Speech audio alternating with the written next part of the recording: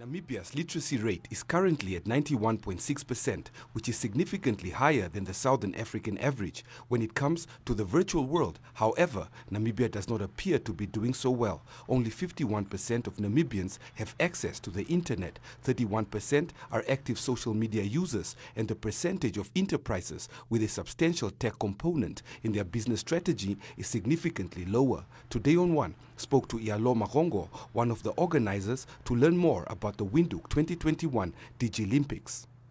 Digital literacy is the ability for us to be able to use our computers effectively and well.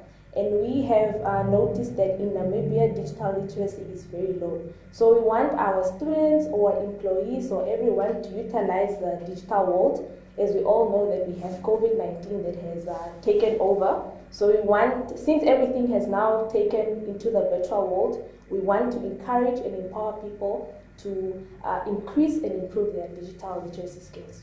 So why we decided to create Digilympics is because we want to create awareness and raise awareness on the topic of digital competency.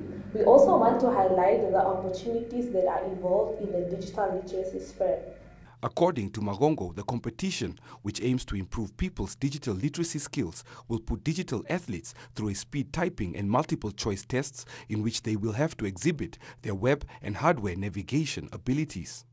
The digital athletes will do a speed typing test comprising of 1 minute, 3 minute, and 5 minute, where they'll be tested on their speed and accuracy, followed by a practical test where they will be tested on their knowledge of the web and their hardware skills, and lastly, a multiple choice test. The internet provides huge potential for digital literate users to start their own online business and is a powerful accelerator for social and economic development. The Windhoek 2021 Digilympics competition is open to people of any age and educational background and will start at 5 p.m. on the 6th of October at Dololo DoBox, situated on Robert Mugabe Avenue.